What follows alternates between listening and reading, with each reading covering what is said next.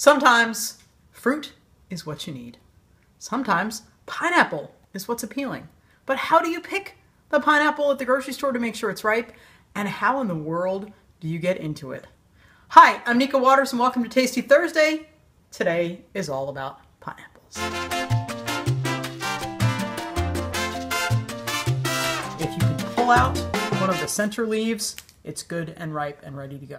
Then, to get into it, I'm going to start with a sharp knife. I like to cut off the end.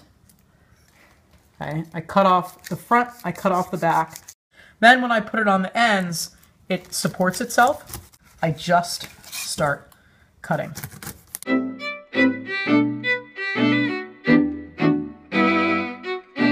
Fully peeled pineapple, maybe with some little eyes left on it, so you just take the knife and get those last couple things off. And then this is my trick for getting the core out of the middle. I cut the pineapple in half. Oop, and you can see parts that maybe aren't so great.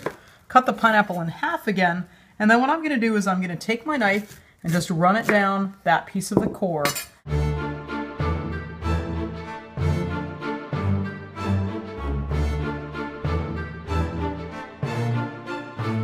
So there you go. Got a nice cut pineapple, all ready for breakfast or an after-school snack.